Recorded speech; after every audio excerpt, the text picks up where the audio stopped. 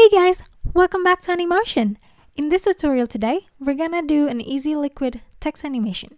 I've done a tutorial on how to create animated waves animation, but this time we're gonna apply that technique to a text. And if you want to watch my tutorial on animating waves, I've put the link in the description below. Alright, so I have my text here already. Now I'm gonna create a shape layer. Just make sure you unclick your text layer and then create shape layer. Make sure your fill is activated.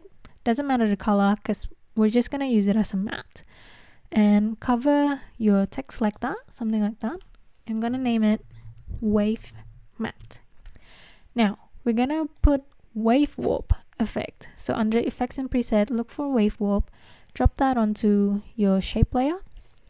Now it's up to you guys on how you want your wave to look like, but I usually just like it to be like a bit wider like that, and maybe like a bit deeper as well. And I'm gonna change the wave speed to 1.5. Now we're gonna animate the wave matte. So create a keyframe on the very first frame, create another one on the second frame, and on the last keyframe just leave it as is. Just make sure it covers the whole text. Go to the very first keyframe and then just move that shape layer just below the text. Now we're gonna change the track matte of the text to alpha matte. So if you preview it,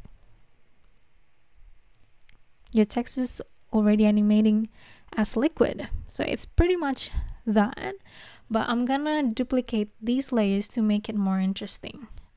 So just duplicate it, move it 10 frames forward by hitting Alt-Shift page down.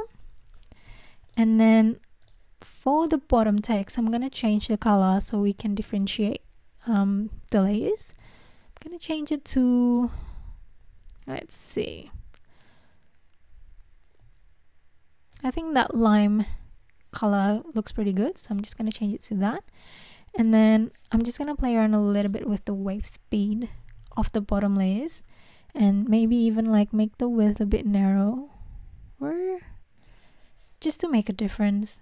And then I'm gonna duplicate those two bottom layers again, and I'm gonna move the top 4 layers 10 frames forward again by hitting Alt-Shift page down. Now same thing again, we're gonna change the bottom liquid text layer, but this time I'm not gonna change the color, I'm just gonna change the opacity. I'm gonna set it to 50. Now change the wave matte again, however you like it, but I'm just gonna change the wave speed.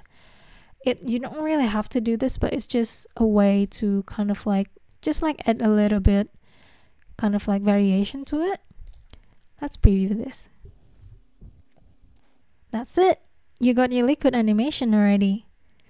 Thanks so much guys for watching. I hope you enjoy this. If you have any questions or if you have any suggestions, please leave it in the comments below. Otherwise, see you next time. Bye.